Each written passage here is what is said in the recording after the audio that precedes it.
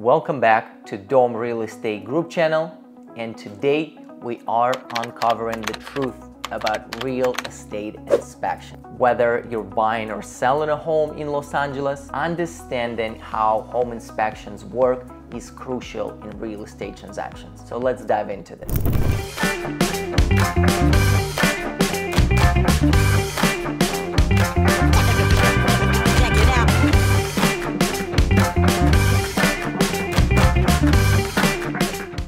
So what exactly is home inspection? Home inspection is the process of evaluating the property by a qualified licensed professional. He or she will look at everything in your house, starting from the foundation, the functional systems, roof, and so on and so forth.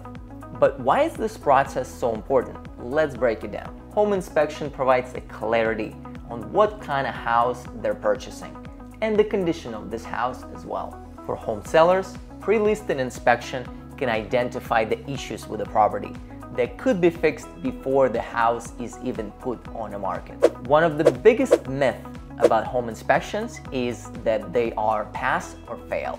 In reality, home inspection is a report that will just identify the issues with the property, and we'll talk in specifics about those issues.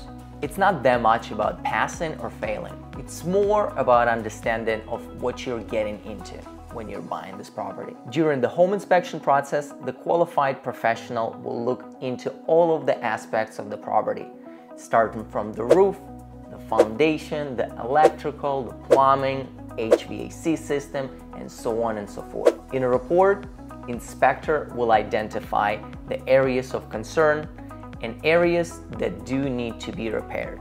Inspection report can help you identify potential pitfalls and potential dangers of this property, like faulty wiring, for example. Catching the issues like structural damage or plumbing leaks could cost you $1,000, and it could save you $1,000 if you could catch it early enough.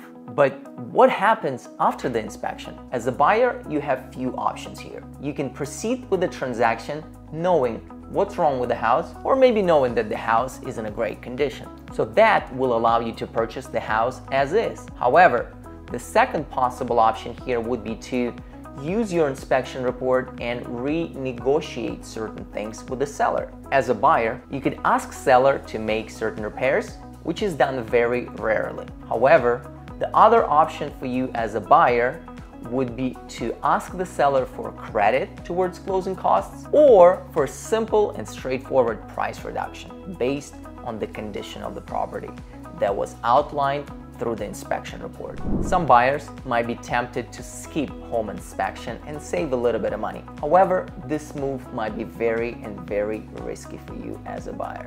Without inspection, you're virtually buying this property blind. And if you do decide to move forward with this transaction without performing inspection, you need to know that you are acting against broker's advice, and you would be required to sign certain paperwork outlining this.